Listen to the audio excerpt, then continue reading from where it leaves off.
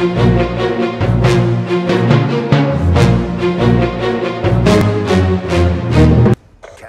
guys, it's Ezzie the Tactical Gamer here, giving you a new series, the Weapon Guide series.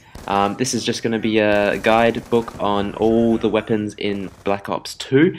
Now, I'm definitely going to have tactics videos coming, but I just thought this was more important to understand first, our weapons that we're using before we go back into tactics.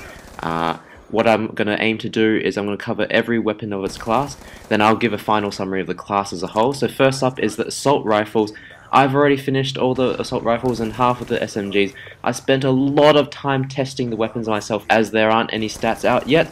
In fact, I think this will be the first YouTube video that will be to do with anything stats related for the weapons. I've tested out the damage at each range, I've tested out rounds per minute, and then I'm going to give you tips also and special features of each weapon so that you can actually use the weapon properly and know when to use that weapon.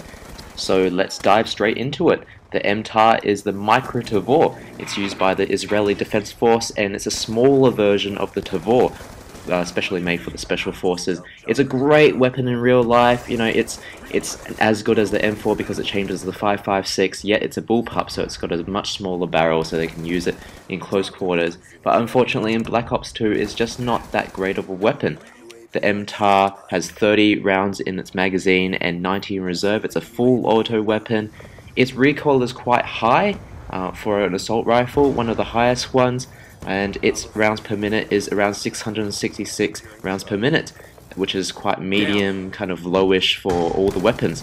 It does have pretty good damage and it takes 3 to 5 shots to kill, and it can match submachine guns at the 3 kind of range up to about 45 feet. But beyond that, it's just a decent assault rifle. It can kill at range, but because of its recoil, it is quite hard to make sure you dominate in those areas.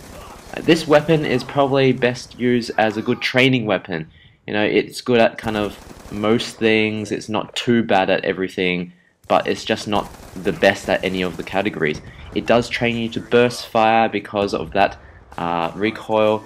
And you know, if you are losing a lot of close quarters combat and you do want to still have an assault rifle and don't want to switch to an SMG, this is a good gun for you. It is suited for small to mid-sized map, and it's just going to be a good training weapon to start off with, and you're just going to have to use it anyway because it is one of the first weapons that you unlock.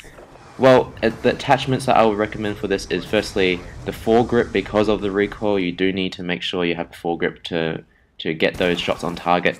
And I would recommend a silencer because, you know, it seems like a sneaky kind of weapon.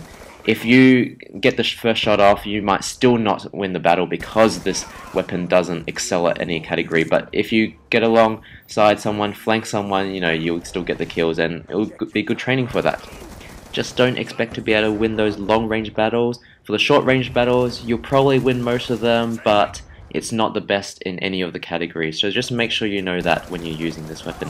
But I would recommend swap to the next weapon as soon as possible. Use the Type 25 that I'm going to cover in the next video. If this video was helpful to you, make sure you like it so I can know to keep making more of these to help you out, because I am very excited that I have finally finished all these stats. It took me a long time.